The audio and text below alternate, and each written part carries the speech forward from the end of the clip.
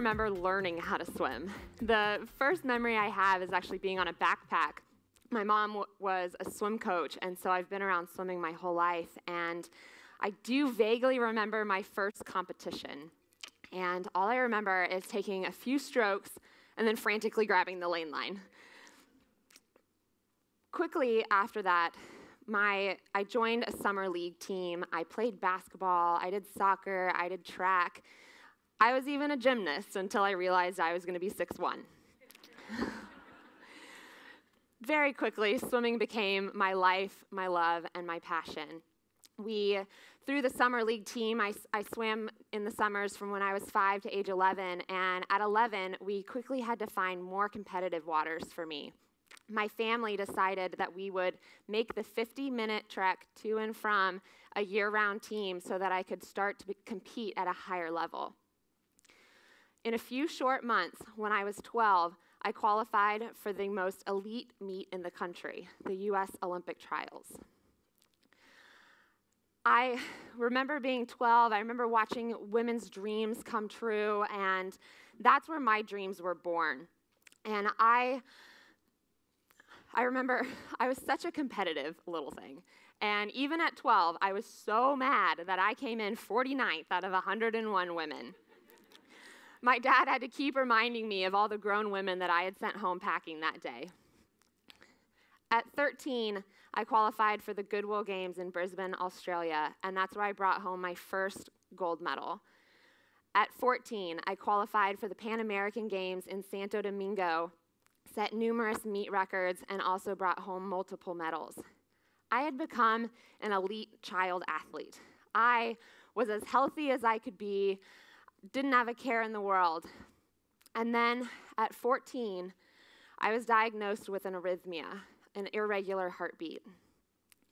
Cardiologist informed me that I had an extra electrical pathway in my heart. My dad described it to me as an extra spark plug in an engine that just randomly decides to rev. Luckily, I was told a simple procedure would cure what I had. They would go in through my femoral artery and they would cauterize that extra electrical pathway. I found hope in knowing that there were multiple other swimmers just in the Dallas area who had the same procedure and were already back into the pool. This is nothing, I thought. I'm strong. I can still be invincible. And that's when the hammer dropped. During testing, the cardiologist informed me that they had seen patterns of long QT syndrome. That's the resting period between your heartbeats. It takes too long. Okay, so I'm just in really good shape, right? My heart can afford that.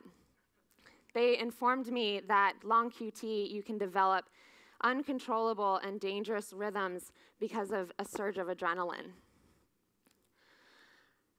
I could die doing athletic activity. We were informed that a friend coming up and scaring me or having a nightmare could send my heart into these fatal rhythms. In short, my swim meet after swim meet world had come to a screeching halt. Some doctors would say that I could never do athletics again, ever. Some doctors would say that I could continue to work out, but definitely not the 11 practices a week, 5 hours a day for the past 3 years. As many of you know, all I needed was a glimmer of hope, just the possibility that my life as I knew it wasn't over. And that's when I got my silver lining. The cardiologist couldn't pinpoint that the rhythms that he saw happened when I was working out. A 24-hour monitor showed that he saw one of the rhythms when I was watching TV, when I was eating dinner, but never when I was actually working out. As a 14-year-old, I was like, okay, so no more TV and no more eating, and then I can swim.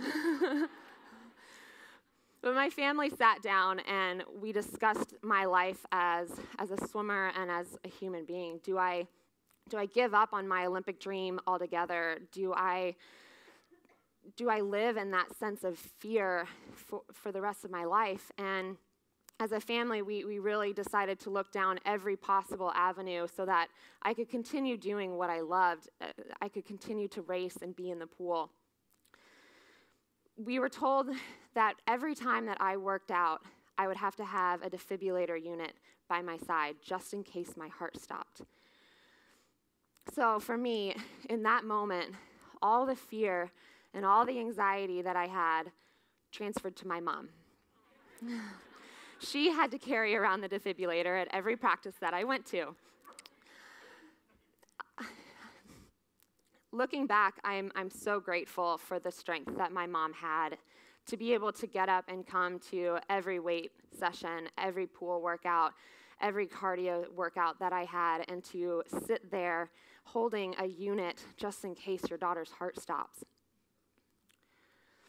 I know now that the strength that I had as a 14-year-old came from my mom allowing me to just know that everything was going to be fine and just to push forward and continue to chase that Olympic dream. And it definitely paid off. When I was 16, in 2004, I qualified for the U.S. Olympic team. I had won the 200 freestyle, and we were headed to Athens, Greece, where the Olympic tradition began.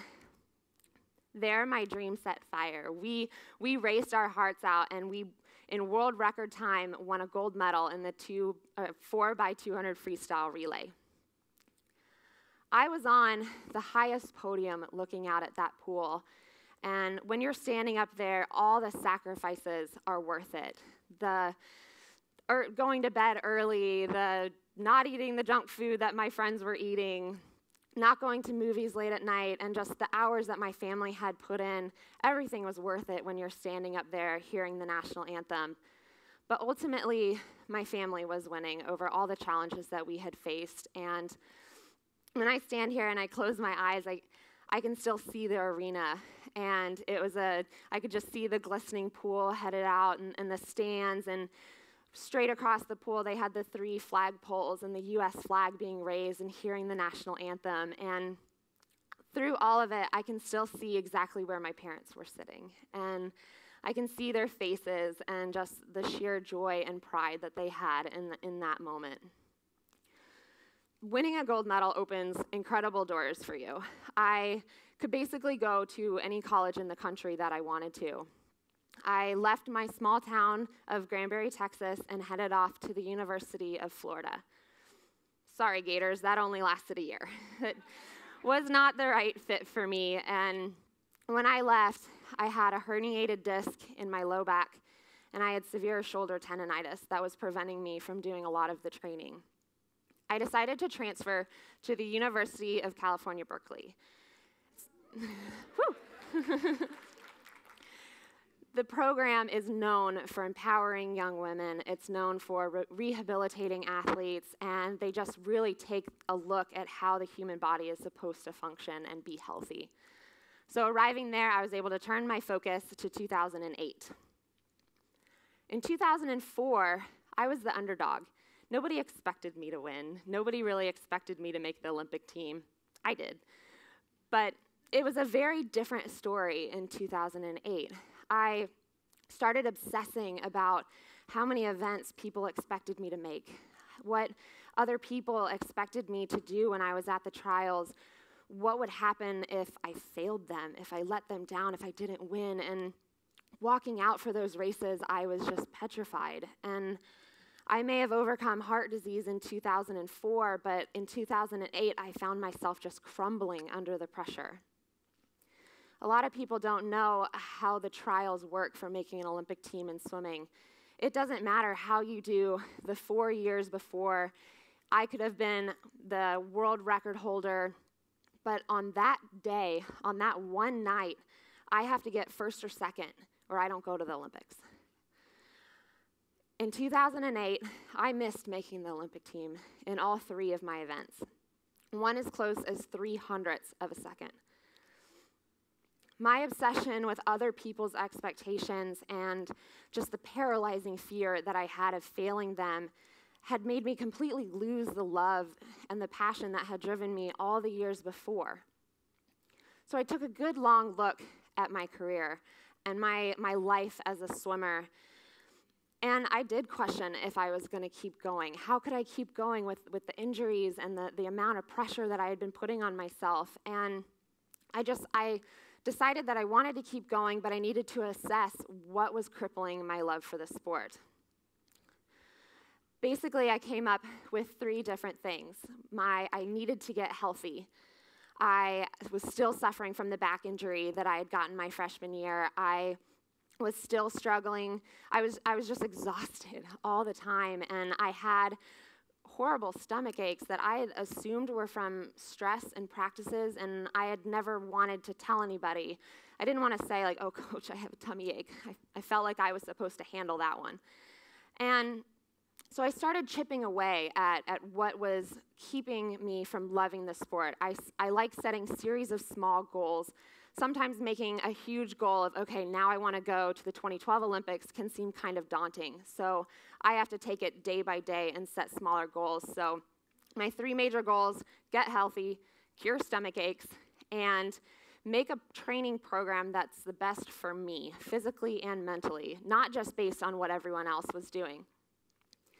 Working with my coach, we developed a plan to really get my body healthy. We filled my free time with Pilates, with ballet, with ballroom dancing, and a lot of stability training. And by 2009, I was injury-free. The Cal Bears had just won their first NC2A national title. I broke 2 American records, one in the 200 free at the national championships, and then in the long course 100 butterfly, got my first American record. By 2011, I was stomach pain free. I discovered that I had food allergies. I needed to take gluten and eggs out of my diet. And through changing my diet extensively, that led me to win my first world championship gold medal in the 100 butterfly and break my own American record. My coach and I put in the hours after that to reach my new goal, breaking the world record in the 100-meter butterfly. So in June, we headed off to the Olympic trials again in Omaha, Nebraska, and memories of my failure in 2008 just came flooding back. Walking into that arena was like hitting a brick wall. The arena looked identical. And I just kept having to remind myself, I'm a different person. I've done different training. So my coach and I decided that we would unintensify the pool. So we walked around the arena like we had never seen it before, just oohing and aahing at all the technology and the big screen TVs and all this stuff that was all around the pool. And when I got in, I just played around. I used to play mermaid all the time when I was little, and so I was like swimming under the water and jumping, and it just made me realize that this was just a pool. I could still do this. I told myself that all I could control was being the best Dana that I could be. I couldn't control what the other athletes did. I just had to focus on what I had trained to do. I changed my interpretation of nerves. Instead of thinking, oh no, I'm nervous, and getting stressed, I told myself, oh good, I'm nervous. That means that my body is ready to go out there and do something that I never thought that it could. I walked out on that pool deck a newer, stronger Dana, and on the second day of Olympic trials, I made the 2012 Olympic team and again broke my own American record. This Olympic team went on to win multiple more world records, multiple gold medals, and all 3 medals in general. And I walked away from London with an absolutely unforgettable experience. And more than remembering my time or actually racing, I'll remember the girls and the team and the experience that we had there. I know now that I wouldn't be the person that I am right now without each and every one of the challenges that I've faced in my career. Each one changed the path that I thought I was supposed to be on, but I kept pushing after my goal, and it made the end experience something that I never even had dreamed of, and it was so much better than I could have ever thought. I've become an advocate for heart health and research, and have a better sense of who I am and what I want in life, and all of that was discovered through the challenges that I faced throughout my career. In 2004, I had to overcome a heart injury. In 2008, I had to deal with the mental side of the sport, and I crumbled. And then in 2012, they all came together. The heart and the mind were there and ready to push me forward. As I turn my sights now to 2016 in Rio, I know that I'm going to have an interesting set of challenges. I've had it each 4 years. There's been something new. And now I feel like I have the tools to get through any of those challenges. I'll continue to set series of small goals, and I know that by 2016, I'll reach a place that I haven't even dreamed of yet.